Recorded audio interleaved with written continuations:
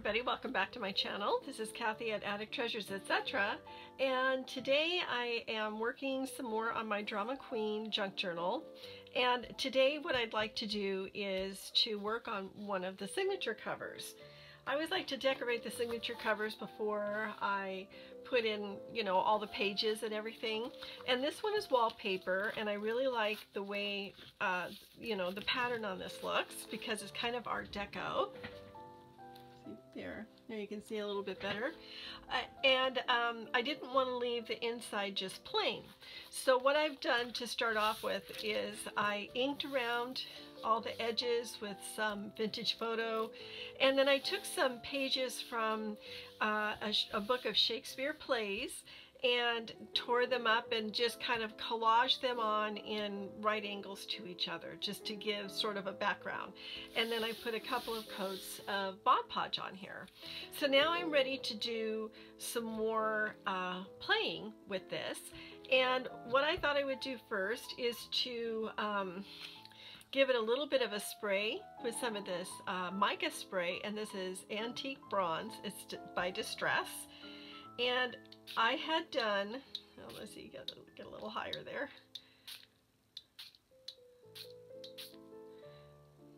I just want to give it kind of a little bit of a background and some shine.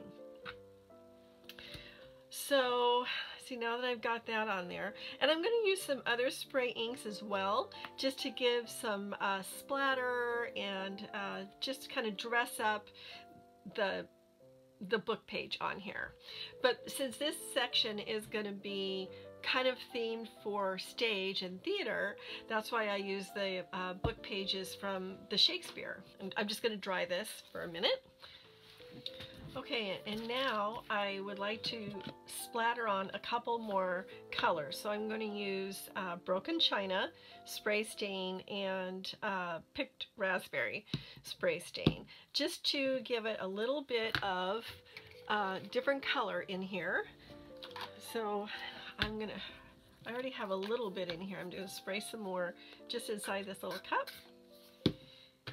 And put some on my little splatter brush here. I could add some water too.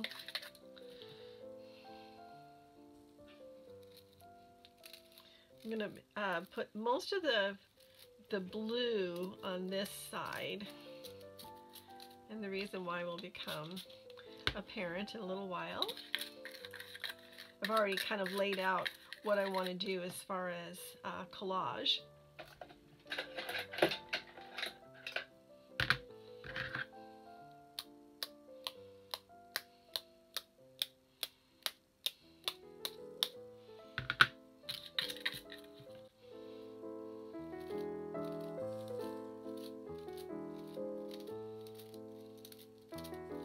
So as I was saying, a friend of mine gave me a big book. It was the Complete Works of Shakespeare, and the pages are really nice, and they're nice and thin and have a kind of a neat texture to them.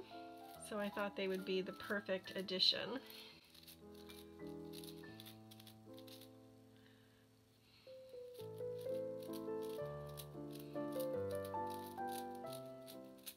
So by the way, this is something that you can do to, if you have like some scrapbook paper that it only has the printing on one side, you can turn it over and collage on the back this way.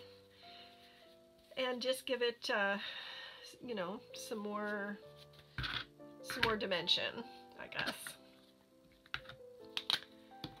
And then I'm also going to add some Picked Raspberry. Now, if you don't want to make a mess of your fingers, it's a good idea to wear gloves, but I kind of like, I don't know, I just like being able to get my fingers all grungy. Kind of reminds me of when I was a kid and I used to do finger painting, and those are good times.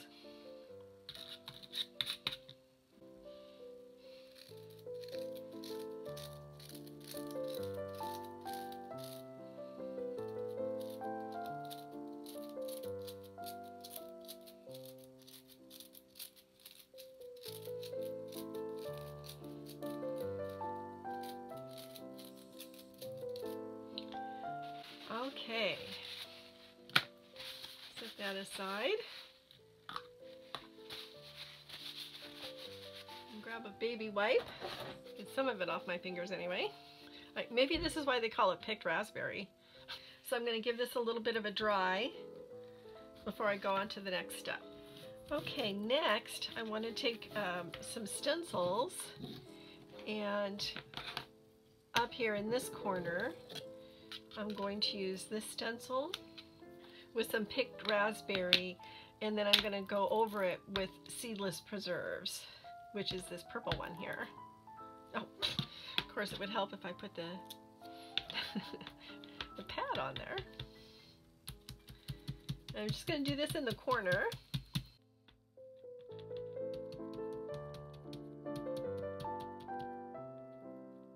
I don't typically use printables, although I have when I have needed them for specific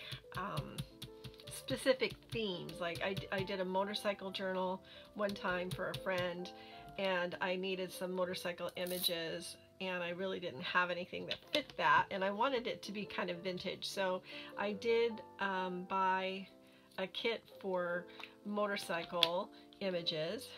And then I did a steampunk too, and I needed some images for that. But typically I am more of a book page girl. I want to find my own images and cut them out. I don't mind fussy cutting, and I kind of like the, you know, the thrill of the hunt, I guess. Okay, I like that. This. Oops, the other way. Oh, and then the salty ocean I already have on a spool. So I'm going to use the same stencil over here on this side.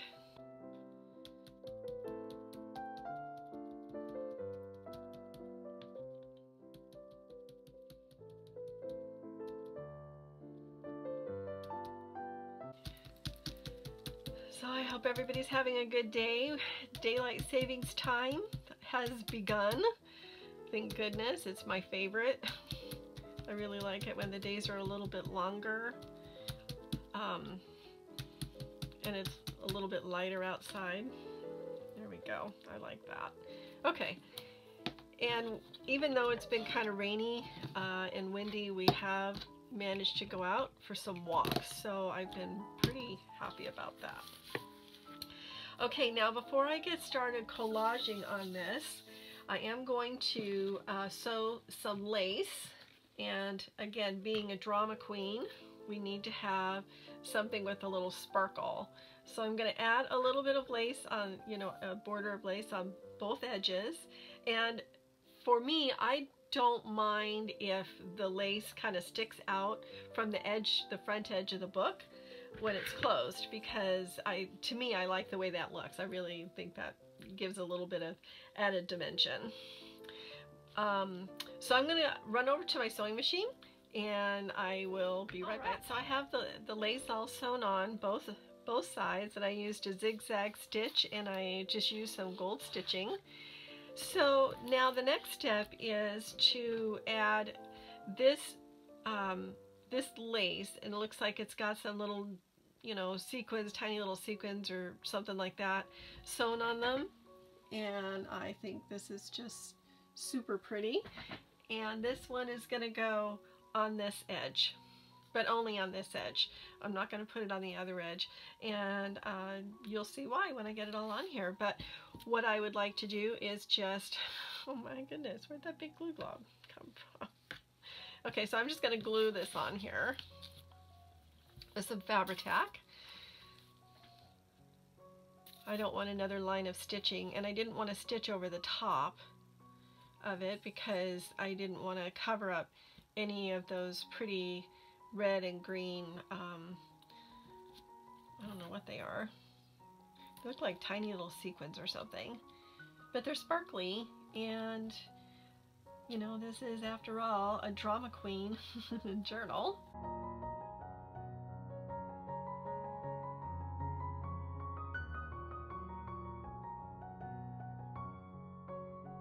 I like all the sparkle that this is bringing to the journal.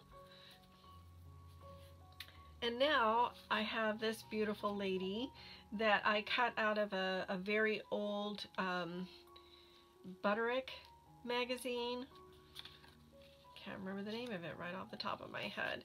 And this, I don't know where I got this. I cannot remember now. I do remember coloring it with distress crayons because it was all in black and white, but I don't remember which of my books it came out of.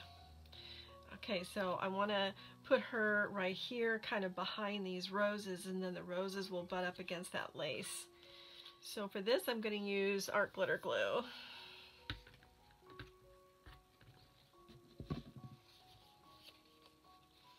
I better hurry up and get her fan down. The handle's going to break off.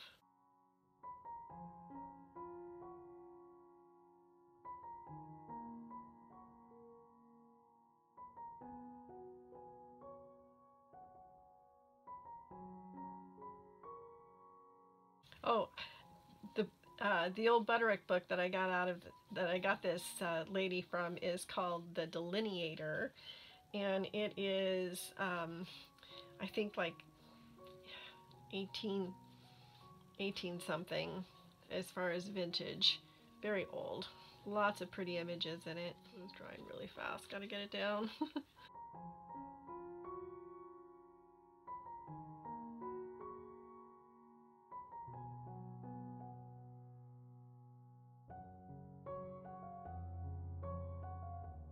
And then this one. This may actually have come out of the same publication. And what I did is, you know, it's well past copyright. I copied it onto kind of a heavier paper, a matte. It's like a presentation paper, but it's a matte finish on it. And I really like the way it came out. And then I just colored it in with some of the distress crayons. And that's why I wanted to put some of that, the picked raspberry and that, the seedless preserves, those colors on back here, because I thought that was really pretty with these roses. Okay, so this very fashionable lady is ready to go to the theater. But what about on this side? Well, do you remember playing dress up when you were a little girl? Or a little boy, if you know, little boys play dress up too. I found this in a book that I have. It's a Norman Rockwell book, and so I cut her out because I thought she was so adorable. And look, she's looking into her mirror, kind of playing dress up. And so I'm going to finish fussy cutting her out and get her on here as well. But I also want to put this this picture kind of behind, then with some opera glasses, and then another little surprise at the end. Oh, and then a ticket for the Ritz Theater. So let's get the ticket on first. I kind of have an order of how these need to go on. So let's get the ticket on first. And I think I want to just ink the edges a little bit just to get rid of some of that white core.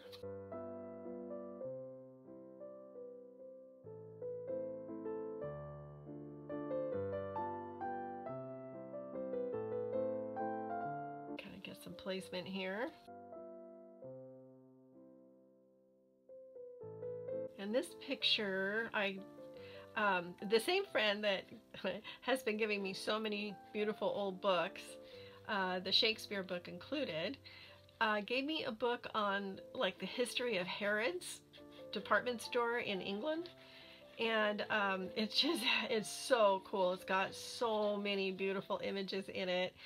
And so I've just confiscated some of them for this. And this is like the inside of Harrods, like where you might go to buy your outfit if you were getting ready to go to the theater. I don't know if you can see that beautiful winding staircase, and anyway, just gorgeous. And then this these opera glasses came from there too. And this is why I prefer using book pages over printables, and they certainly have their place, printables, and I do really like some of the ones that I've seen, but I just love being able to collage with images that I find on my own.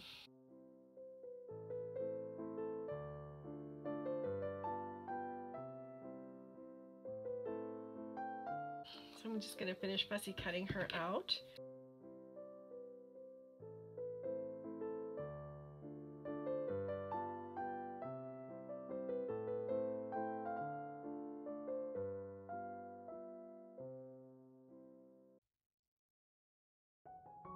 For a little detail work. I could just leave this part here, you know, not worry about cutting out this little section, but I always like to see the background behind the image. So I just use my little X-Acto knife, almost like a pencil.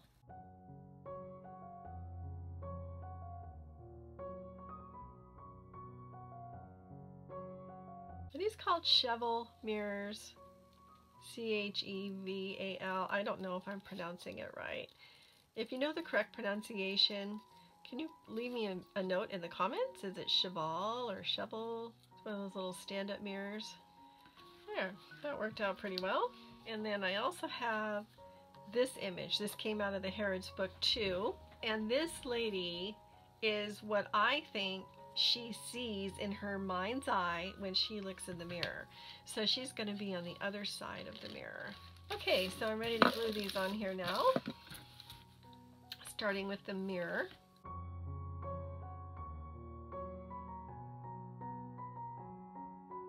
Okay, let's just get her little alter ego on there.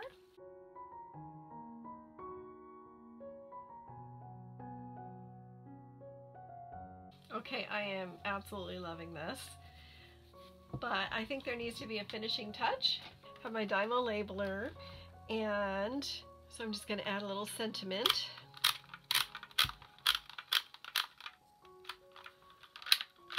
S O, roll that out, cut it off. I'm using gold tape in here, but you can order it. Now I got the labeler at the thrift store, and then my husband ordered the tape for me. It comes in different colors.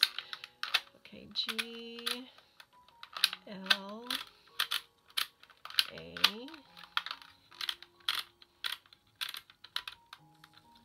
M O R O U S. That is one of the things with this labeler is that you do need to know how to spell. So I'm just going to put this down on the bottom. It's going to spell so glamorous. So here's the thing with these Dymo labelers. You do not want to use Fabri-Tac, and the reason why is even though they have sticky on them, I think you need to add a little bit of glue, but you don't want to use Fabri-Tac because Fabri-Tac has acetone in it, and acetone will melt the lettering. They're the paint on the lettering, whatever it is that they use to color it. It will not survive. And I know this because I've done it. So use some sort of a non-acetone based glue, like our glitter glue, for example. Okay, I really love the way that is turning out. So I'm going to call this done. I really like it. And I can't wait to do more and get this journal more underway. I'm having more fun with it the more I work on it. Do a little bit of a trim here. I hope you enjoyed it. If you did, please give me a thumbs up. Also, please subscribe if you haven't already. And always let the serendipity find you. Happy crafting, everybody. I'll see you in my next video. Bye-bye.